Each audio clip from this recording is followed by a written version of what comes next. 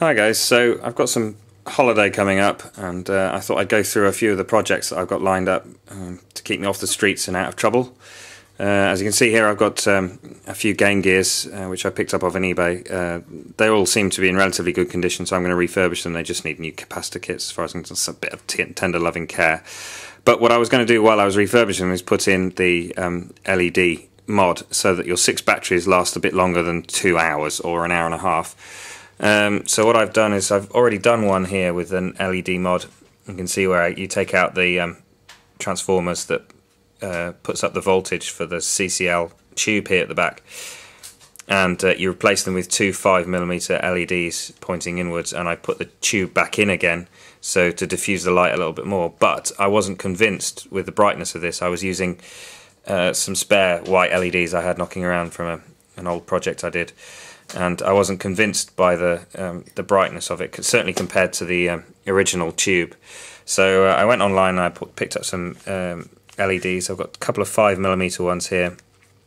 The ones that are in here were 12,000, so I've got some 14,000 ones. Now these 14,000 ones are also more interesting because the beam angle is 40 degrees, not 20, which means hopefully the light is spread a little bit more. Now this one was a ridiculous 44,000, but the beam angle on this is only 10 degrees, so it's probably not going to shine much anyway. And my last option was a surface mount LED. Now it only says it's 1100 MCDs here, but the beam angle is 120 degrees, so it's very, very widespread. And obviously I have them up on a board here, and I had them lit up and basically blinded myself definitely by these ones, and this looks like to be the best one. The surface mount LEDs look to be the best one that gives a good even coverage. All I need to do now is spend some time working on the back of this and experimenting whether I stick them to the back of the inside of the reflector and just shine them straight onto the screen, or do I place them at the side and shine them into the reflector, then it reflects it evenly. We don't know. I don't know how I'm going to do that. That's something I'm going to do over the next week. When I've perfected it on my test one here, then I'll go through and I'll do these 3 Game Gears and mod them up so that they're ready for resale.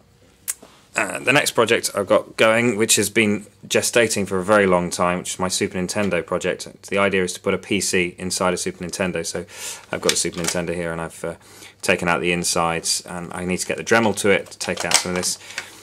And this is a really good condition. This has got no coloration on it, so this is a good one to use. Now I've got a test subject here, which is a bit more of a knackered one. I've taken all the fronts off it. It's my test subject.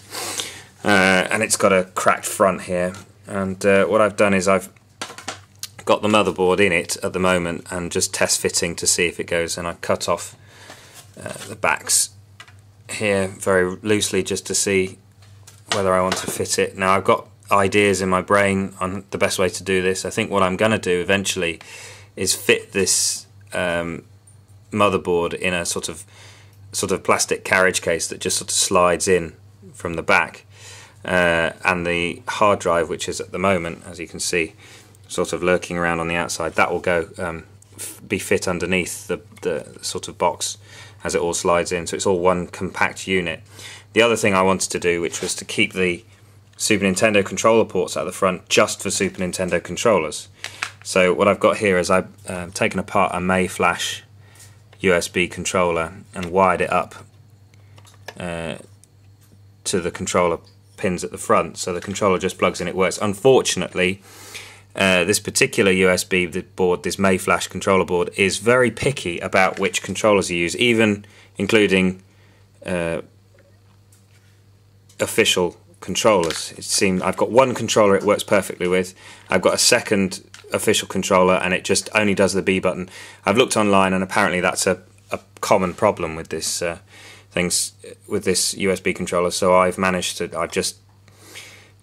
chuck this one away, and I've ordered a new one from Canada, which is a much better one, and we'll see how that goes. And what I'm going to do is, at the moment I've got this connected to just a wire, goes underneath the board and plugs into the USB port.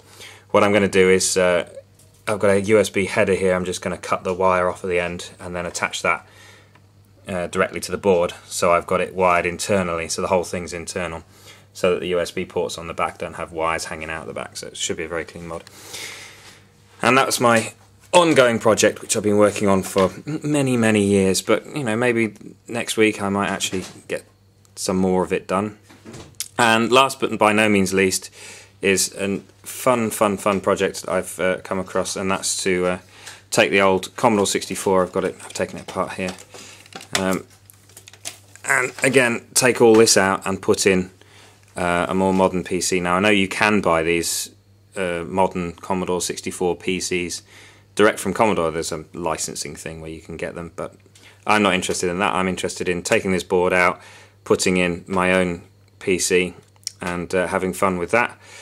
And also what I've got here is a little side project I'm doing. And if you've seen my earlier videos, I've put a Super Nintendo controller and all the games inside a controller, and here is a Competition Pro USB one. You can buy these, they're only about 10 or 15 pounds.